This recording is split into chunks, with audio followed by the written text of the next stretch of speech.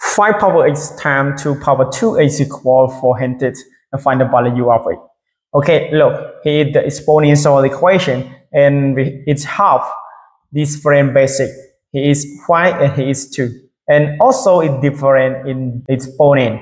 So the first step, we see this 2 power 2h can be write is 2 power 2 all power 8. Then we use the formulas if a power m all power n is equal a power m times n. So if we have this, so we can rewrite this. So we get this equal 4 and power 8. So we get this 5 power 8 times 4 power 8 equal 400. And here is we use the formulas if a power n times b power n equal a times b all power n. So here is we get it 5 and times 4 all power 8.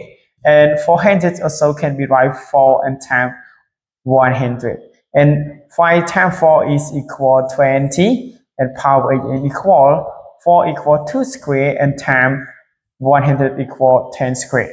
And also we use the formulas. We get this is equal 20 power 8 equal 2 times 10 all square.